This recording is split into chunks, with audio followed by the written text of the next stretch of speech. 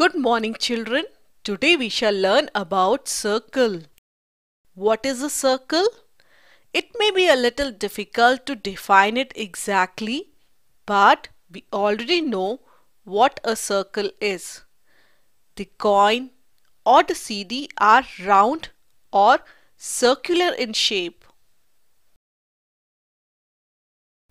So is a ball circular in shape?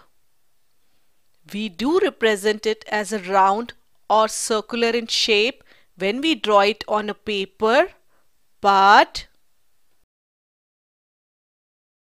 a ball is not circular in shape. Instead, it is a sphere. It is a three-dimensional shape and occupies space. So, a circle is a two-dimensional shape. It can be drawn on a plain surface like paper, etc. Let us understand more about circle and then define it precisely. What is the difference between the wheel of this bicycle and the wheel of this tricycle? Yes, the wheels of bicycle are bigger. And in this case, the wheels of this tractor are bigger than the wheels of the bicycle. Right, children? All the wheels are circular in shape.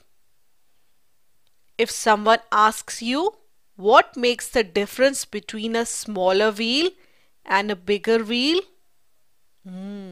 let us understand it. As we saw in the story, one student was standing at one place holding one end of the fully stretched rope, and the second student was moving around the first student holding the other end of the fully stretched rope. This way, the distance between the two children remained the same, which was the length of the stretched rope. And as we saw, the second student was moving in a circle, and they drew a circle using this rope. Interesting way to draw a circle, isn't it? Next, we saw the other two children using a longer rope. And what was the difference it made? Look, the second child is now moving in a bigger circular path. Bigger the rope, bigger was the circular path covered or the circle drawn by the second child. Understood? So this is how they got a bigger circle. You know, the second child was moving around the first child. We say the first child was standing at the center of the circle they were making. Let's call the center of the circle as point O. If we take any point, say X, on the circle, the distance from the circle to any point on the circle is always same, which is the length of the rope used for making the circle. This distance between this point X on the circle and the center, which is the point O, is same as the distance between this point Y and the center point O.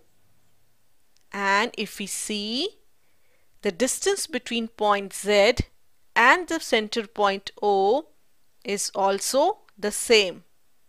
This distance is called the radius of the circle.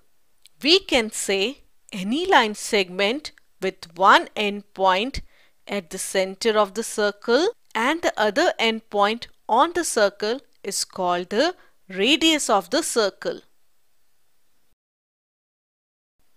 Now look at the center of this wheel. See, all the spokes of the wheel originate from the center of the wheel and end at the rim of the wheel.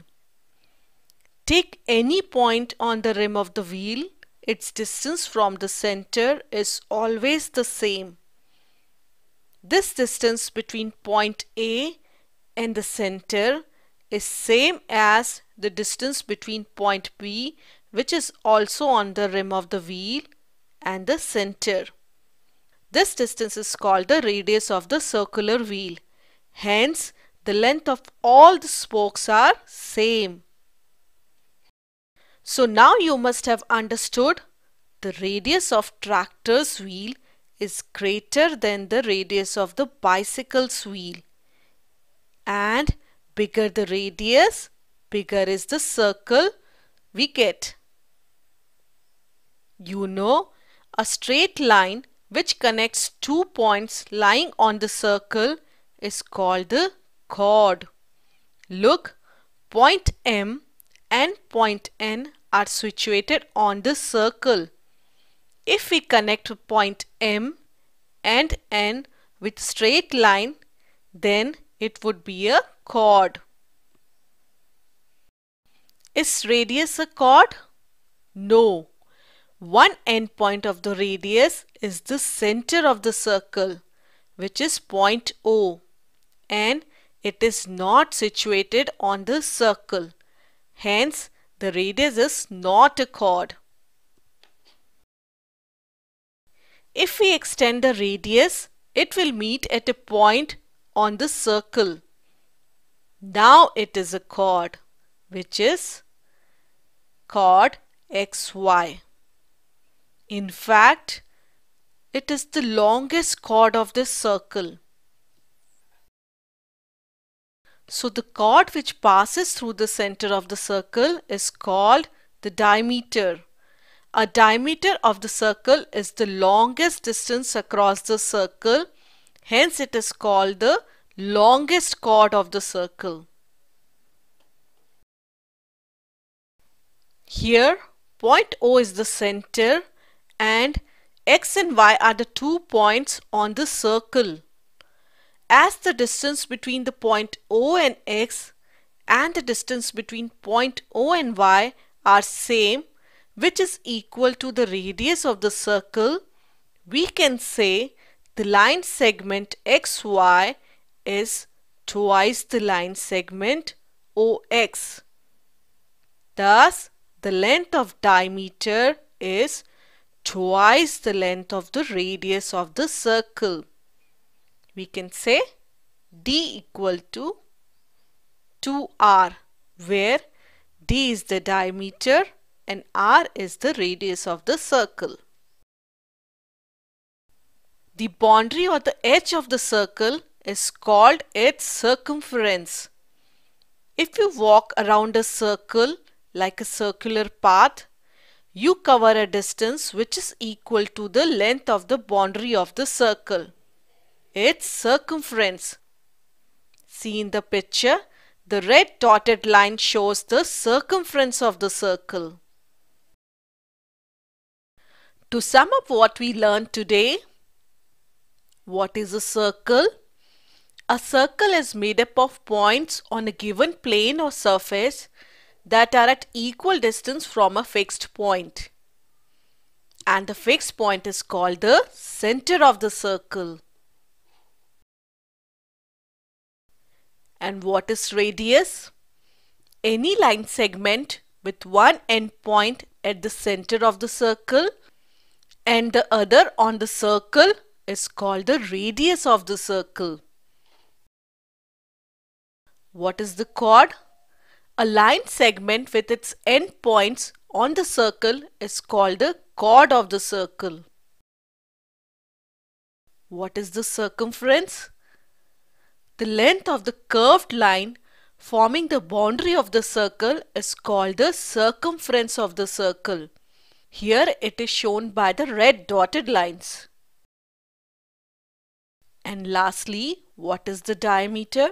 The chord that passes through the center is called the diameter of the circle. Its length is twice that of the radius. So that was all about the circle. Bye bye children.